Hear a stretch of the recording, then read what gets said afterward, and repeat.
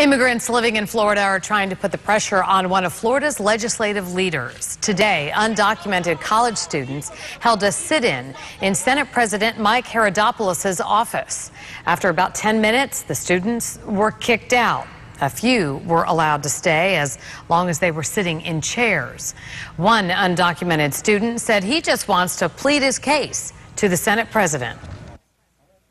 I feel that if this is a true democracy, I don't understand why the people from Florida can hear a clear answer from one of our representatives.